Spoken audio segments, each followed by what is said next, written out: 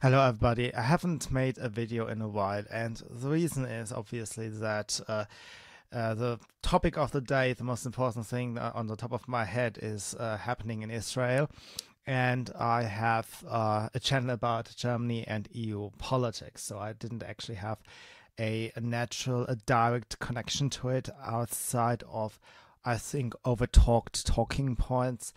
And therefore, I had a deep dive last weekend into what is going on there and what are the dimensions of it, the overall conflict, and not in the scope that I am comfortable with so far.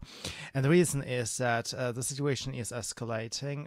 There are more rockets being thrown into larger territories of Israel. It's not just the immediate proximity to Gaza that is under attack, but they have these long-range missiles that are hitting into the heartland of Israel right now. And the question really to me is how sustainable is the situation, how it is worsening over the following years, where the weapons come from, and so on. And it is not just this ordinary how can the conflict be resolved of all and for good, because I think at the heart of it all, the center of the conflict is actually a revolutionary government in Tehran that has, from its get-go, from the revolution in 1979, sworn the destruction of the Western civilization, not just in Israel, which they refer to as the Little Satan. And so it's not just about the core conflict between what's usually referred to as the Palestinians versus the Israelis, and how they, I don't know, sort out their settlements and which you normally hear. Most of you may not know that Iran, or Persia as it was called before, used to be an American pro-Western country.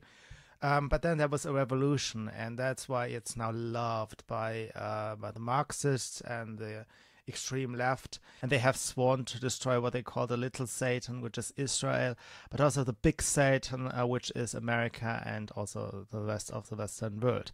So if you look into it more deeply, you understand. You will see that the majority of weapons they are not homemade by some Muslims in the Gaza Strip.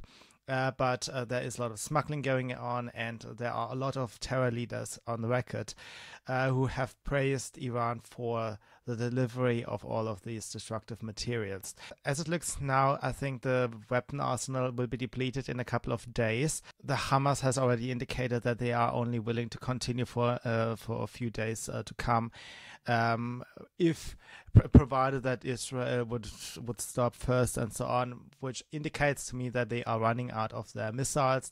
But the question to me really is, how could they build out that weapon stack in the first place?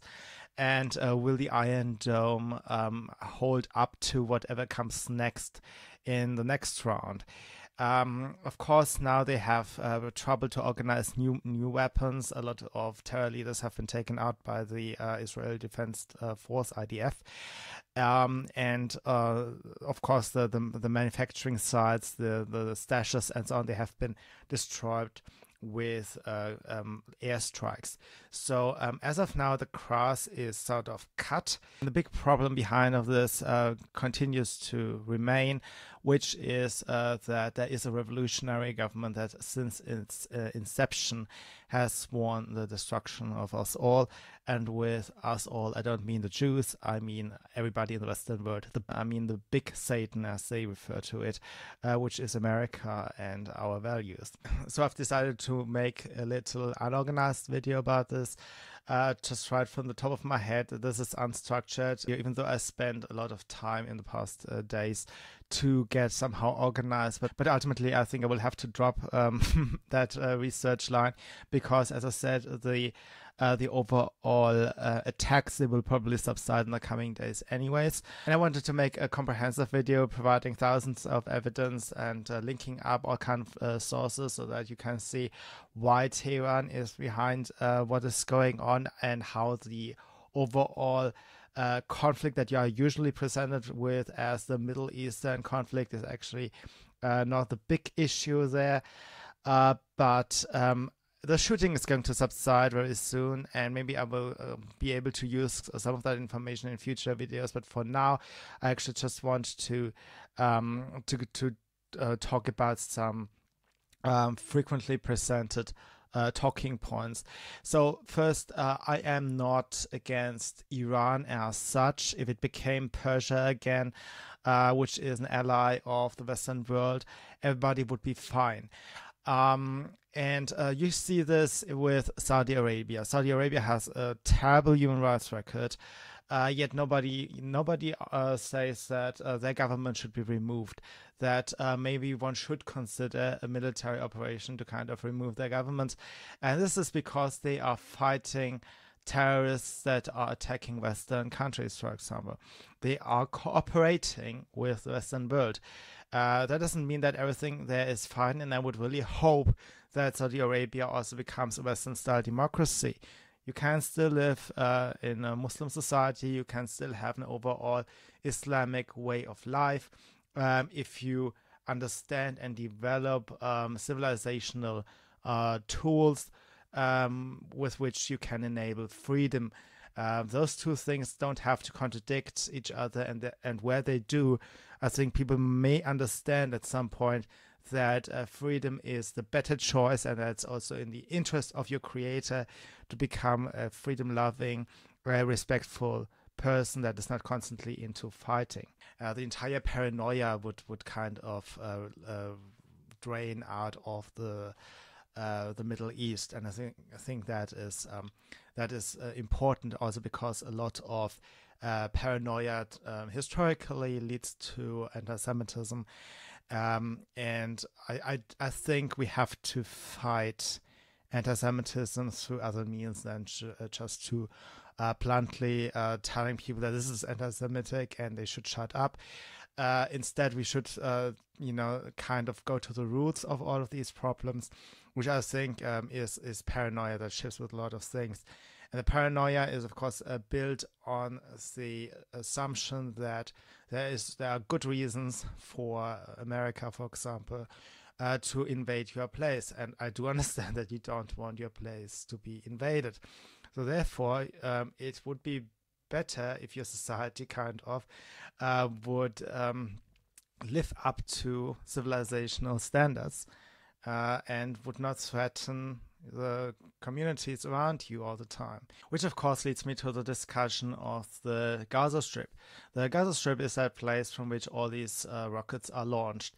And since 2005, that has accelerated. That was the time when Israel withdrew completely. The settlers who used to live in the Gaza Strip and who are Jewish have left. And what was left behind was then taken over by Hamas completely. And since then, it has just been transformed into a constant platform for them to operate their attacks against Israel. And those attacks have caused Israel to have a very critical look into what trucks may pass into the Gaza Strip and which trucks come out of it. There are heavy restrictions on the people who live there. They cannot visit people who live in the district of Samaria and Judea. That's usually referred to as the West Bank in your Western media. They are not allowed to travel there. There is the sea blockade, so the fishermen cannot ship outside of I think it's 7 miles zone right now, out of a zone, above a zone in the sea, and so on and so on and so on. And all of these administrative restrictions cause an impoverishment of the population at large. It is a densely populated area. It used to be economically valuable, but now it's an entire mess. And as long as people in Gaza cannot get rid of all these Hamas people who are single-minded on destroying their neighbor, it is very difficult to let anything into the place that can be used for military purposes. So if the people in Gaza would get rid of their overlords, which are not the Israelis, but which are the Muslim Brotherhood and their local leg, which is the Hamas. Those are the powerful people, by the way, also in your university. If they could get rid of the actual powerful people in their lives that make their laws, that constantly control their means, then maybe it would be easier to have this normal international trade and also traffic in and out of your place that enables the prosperity of your life. So the first thing that must happen is that you have to get rid of a government that is single-minded on destroying other people. So that's the same message that goes to the people in Gaza, that goes to the people in Iran.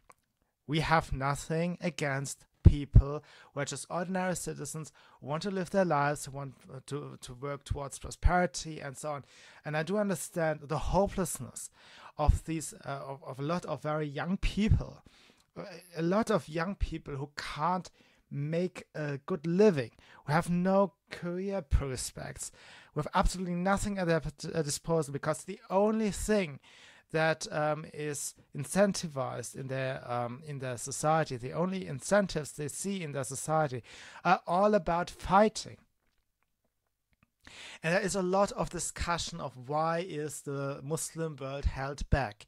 Okay, there is this theory with the IQ and so on, and I haven't even looked into it, but I wager that this is not the main reason. Okay, the main reason is that you have a lot of intelligent people, and you can look at these rockets, for example. That's rocket science. Okay, you can see in the strategies, in the building of the tunnels and so on and so on. A lot of intelligent people are there, but they are misguided by a single-minded, hostile, anti-Western government. We hear a lot of occupation, but in reality, actually, nobody wants to take away their stuff. Nobody wants to take away their homes. What we actually want is to give them self-determination. We hear there are terror groups that call themselves Liberation Front. They want to liberate the Arabs and self-determination and so on and so on. And that sounds marvelous. There's even a group that's called Demokratia, I think. That sounds like democracy. So they want democracy and self-determination. Okay, so fine. But it's very strange that the world community is constantly told that these people were the first Arabs to create a democratic society. How is it that all the other countries have not created it? And what stops those countries from creating a democratic society first? Why am I saying this? I am saying this because I think the two-state solution is a stupid, is a wrong-headed idea, and that a lot of people, smart people who are invested in the terrorism, they either believe in this that they can have a separate state, or that they can remove Israel and then by that mean create some kind of self-determination that they could not achieve in any other Arab country. But it isn't Israel that stops people from voting the right Hamas member into a position of the Hamas, that stops the Hamas from democratization. It isn't Israel that stops the Fatah from democratization. It isn't Israel that stops Egypt from becoming more democratic. It isn't Israel that stops Syria, Jordan, and so on from becoming more Western and becoming more self-determined. However, if you go around and ask these people what is actually holding you back from your self-determination, a surprising number of them will say it is the Jews, it is the Americans, it is somebody else. It is actually the gangsters who actually hold public offices, who stop people from self-determining their own future. And those people wish that the average citizen believes that it is some sinister outside force that can't be explained, is somehow always in the dark, because that's quite convenient, isn't it? And I see this a lot also here in Europe. It's not the Muslims. Here we also have pseudo-colonialism, people who go into old contracts and treaties and paragraphs to find evidence that everything is controlled by America, and that our politicians are obviously not serving our interests. There's always this idea that, yeah, maybe it's some outside force. And then, you go to America and then you ask Americans, oh, is it actually your crappy government that you constantly vote into office that is acting against your interests and is enriching itself? Oh, no, that must be also some outside force. Maybe it's the Jews, maybe it's this person, maybe it's that person. And isn't it strange that we all come together and assume that it is always somebody else, but the people that actually have the offices and actually make the decisions? I think that's very strange. And I think we have to overcome this. Another argument I hear quite often is that, why should I care? It's the Middle East, it's far away. It isn't American interests. And isn't it that whenever Western forces do something in the Middle East, that's to our detriment? And the answer to that is no. American interests are actually your interests. If you are European, for example, or if you're Turkish and so on, you will find that a lot of these American interests are your interests. And likewise, if you are American, you will figure out that the American troops operating in the Middle East are actually doing your business. It is not about the protection of other countries, even though I make the argument that the civilization of Israel has contributed so much to humanity that in and of itself that would be worth protecting. But that aside, let's just look into what the Middle East would look like if those interferences would not have occurred. So we always hear the argument that maybe Iran, for example, could have just been left alone. And the idea is that we supported Saddam Hussein, and therefore that was a mistake, because later we found out he was scum himself, and therefore we must have made a mistake, right? So alternatively, we should have just not done anything to contain the Shia regime in Tehran, and just let everything fall apart, or just see how this all pans out and how it affects American or Western values. Well, at first, that was before fracking, so the reliance on the Middle East was actually real. And even though the left likes to say that, economy is just, it's just capitalism and evil and so on, and so you should not take any precautions to safeguard your own economic interests, you would probably notice a difference in your own medical supplies, in your own gasoline prices, your own budgeting, if it were for the total cut off from Middle Eastern supplies at that specific period of time. But the second, more relevant part is that Iran had quite some clout. They had this inertia. There are a lot of Shia Muslims living somewhere else, which heeded the overall revolution in Tehran. Iraq, for example, is a majority Shia country, and that is why Saddam Hussein, he feared a revolution in his own country in the wake of the revolution in the neighboring country, and that is why he took military action. Now, his own Socialist Baath Party is most certainly not my darling, but given that he could have been the next domino stone to fall into the power cluster that emerged around Tehran. That's also a scary thought. Now look, the next country, Syria. Syria has about 50% Shia Muslims. Chances were that if it had been that the revolution stormed on, that those 50% had also then bound Syria totally to Tehran as well. The reality is, as it panned out, that Bashar al-Assad is also an ally and a vassal of Tehran. But if Iraq had fallen and so on, those connections would have been much stronger. The control from the revolutionaries would have been much stronger. The clout they ultimately developed would have been much bigger, and you would have felt it.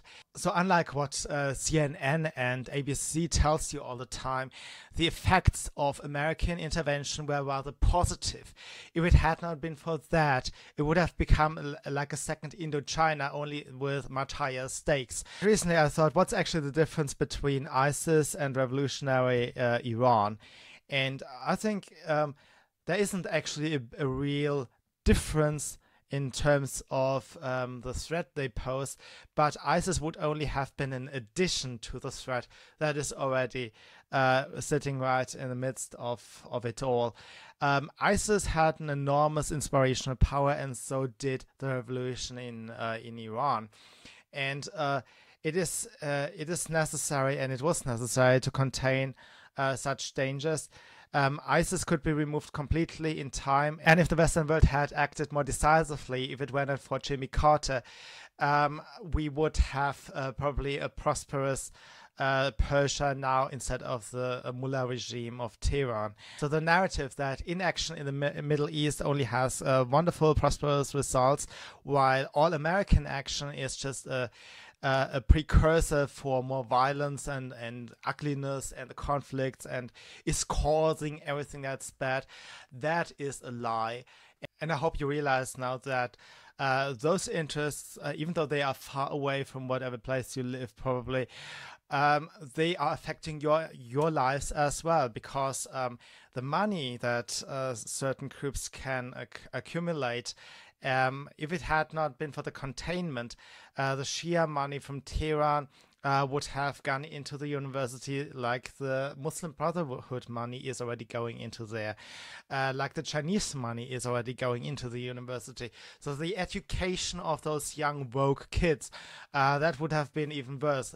I mean, it's hard to imagine that it could be worse, but it can, and the media would have been financed by certain people, etc., etc., etc. So I'm not advocating for a military action against Tehran. I'm just saying there is a substantial problem still sitting there, and it is not about the Muslims in Israel that will have the best future, at least in the medium run, if they would become ordinary Israeli citizens with normal rights and would just stop the autonomous status altogether for some time. Should other Muslim nations or Arab nations become more democratic in the future, I think it would not be a problem for Israel, or they would rather enjoy to cede the territory that is currently mostly Muslim to those other places. I'm happy to concede that Arabs, let's say the Arabs in the Gaza Strip, would be happier sharing a nation with other Arabs, like for example the Egyptians.